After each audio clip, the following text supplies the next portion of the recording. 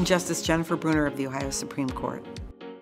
I had a baby in law school, second year, second semester, and it was 4 weeks before finals. I still took all the finals on time. I started my law practice in 1988 in the corner of my bedroom when my kids were 7, 4, and 2. And they had fax machines that did not cut paper. So when the legislative report came through at night, if you got up in the middle of the night, you tripped over it. When my kids were little, they actually were my cleaning crew. The child I had in law school became our receptionist, and so they, it was a family business that they worked with. When someone is downtrodden, when someone is not being treated fairly, is not experiencing equality, I just sense that it's incumbent upon somebody to do something about it, and that somebody has to start with me. I think we generally just have to understand that the role of the lawyer in society is to uphold and protect the rule of law, but also to help. But also, we have to, by the way we conduct ourselves, garner respect for that rule of law among the people who have consent to be governed by it.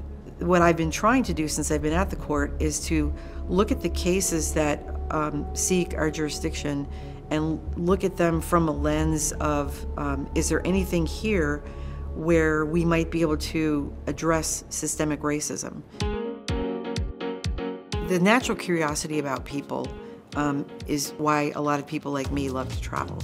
I like to see the way people live. I like to see their architecture. I like to just see a grandparent chasing after a 3-year-old in the middle of a town square and laughing while the child is laughing too, and realizing we're all the same. I mean, we're people are people are people. Here in the United States, maybe because geographically we're kind of isolated by 2 oceans, we tend to think that the world starts and ends at our borders, but it surely doesn't. And even life in the United States, because we're a nation of immigrants, is affected by places elsewhere where it's really helpful to learn what life is like. I can read Cyrillic in Russian and in Serbian. I'm a pretty slow speaker in each one of those, and I can't tell you what all the words mean. Spanish, I can get by. I was trying to learn French, but my kids who were taking French made fun of me, so I kind of slowed down on that one because of my pronunciations.